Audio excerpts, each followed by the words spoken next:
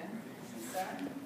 Okay. So the next third speaker in the session is Monique from Sao Paulo. Okay, thank you. Good afternoon. So I'm going to talk to you guys about skull modularity and climate in Anuran Amphibians. This work is done with my advisor Gabriel Marroy at the University of São Paulo. So when we're talking about integration and modularity, we're actually dealing with complex systems composed of several elements, which are the circles here. And when you're talking about integration, you're actually focusing on the relationships among these elements. And when you're talking about modularity, you're focusing on the semi-independence that you might have between groups of these elements. So this figure here is showing different levels of modularity integration. And my work is actually concerned with populational level integration because we measure several individuals. So we can deal with genetic modularity, which is related with co-inheritance, and functional modularity, which might be related with performance selection. And also, since I compare species, I'm actually dealing with a comparative level, which I can infer about evolutionary modularity. So I'm working with Anuran Amphibians, and they're a very cool system because they have a unique difference in development. So this work was released last year. I was really happy with it because it shows that Anurans have a striking difference from other tetrapods in the bone derivation, embryonic bone derivation. So the other vertebrates have bones derived from the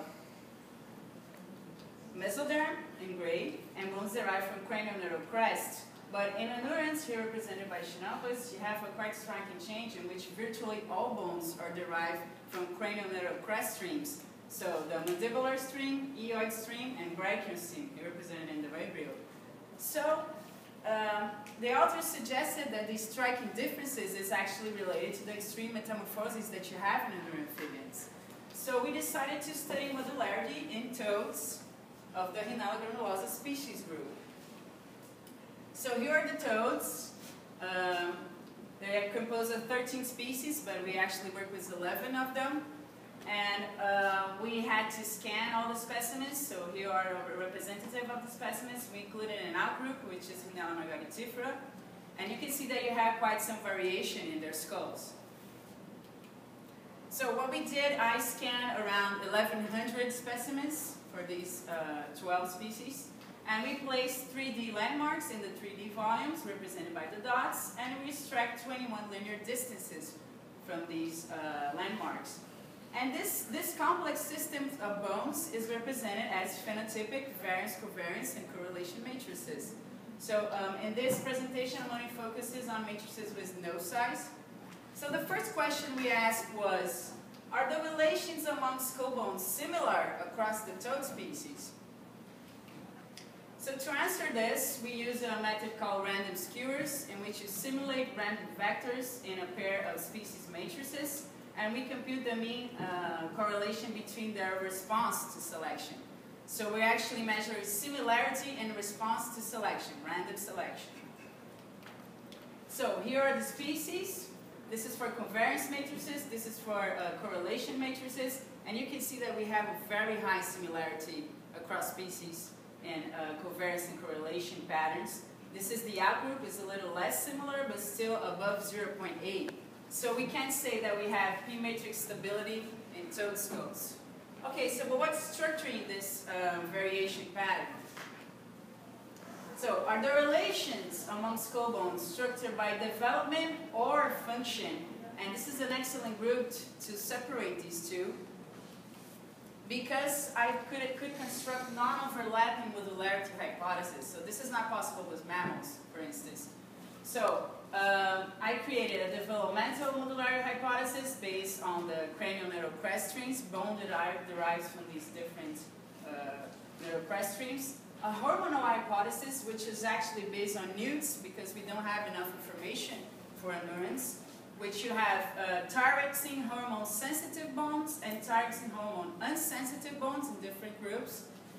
This is related to metamorphosis. And I also constructed a functional modularity hypothesis, which divides the skull in neurocranium, snout, and suspensorial. So I could test the support in my species for each of these modularity hypotheses. So these are the results. They are matrix correlations between my theoretical matrix constructed from the hypothesis and the empirical matrices from the species. This is only for correlation matrices. And here you have the values of these matrix correlations, and the significance level are these lines. So above the line, it's significant. You have support for the hypothesis. So you can see for the developmental hypothesis, you have mostly support for the branchial module, but it's actually composed of only 2 bones. And that's a very good hypothesis to test modularity. This is what we could do. So, and the total hypothesis, which is the one who joins all these models, actually is at very low support. For the hormonal hypothesis, T8 sensitive has some support, insensitive not that much, and some good support for total hormonal hypothesis joining these 2 models together, right? And for the functional hypothesis, we have very nice support. So neurocranium, all species present neurocranium, almost all species present the snout model, suspensorial not that supported, and the total hypothesis is very highly supported in all species, including the outgroup, right? So from here, I would say that hormonal and functional hypotheses are the best supported, especially the functional hypothesis. So to explain this kind of results, we have to think about the ontogeny in the toads, which is different, right? So first I want to talk about a model proposed in mammals from my groups of my collaborators. It's the palimpsest model, who says that you have different processes going on in different timings in the ontogeny, and all of them produce covariation among bones. And these covariations gets overridden on time in ontogeny. And in the adult school, you have a mix of all these covariation patterns that overlay among themselves. So these models bring us the question, which process that produce covariation can we capture by measuring adult toad skulls? This is what I measured. So the toads have a 2-phase ontogeny. So what we are proposing here is that in the aquatic phase, where you have the embryos and the tadpoles, you have the cranial crest migration. And with metamorphosis, the signal actually gets kind of erased from the adult cranium. So I cannot capture this sign from developmental modularity.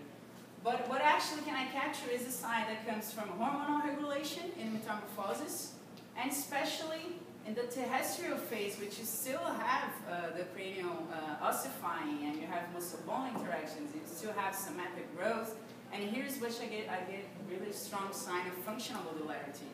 So it's quite a big difference from mammals. You have this 2-phase, and you have different signs to capture modularity when you measure the adult toads.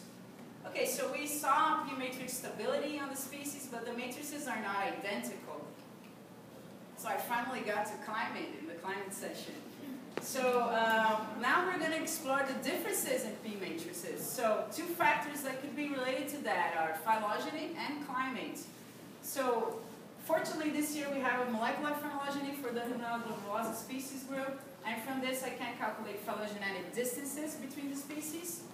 And also it's a very interesting group to explore climatic differences because they have a wide distribution in South America and Central America, capturing some more arid habitats and some more humid habitats. So we extracted bioclimatic variables from all the distribution range of the species, and I could calculate multivariate distance in climate between the species. All right.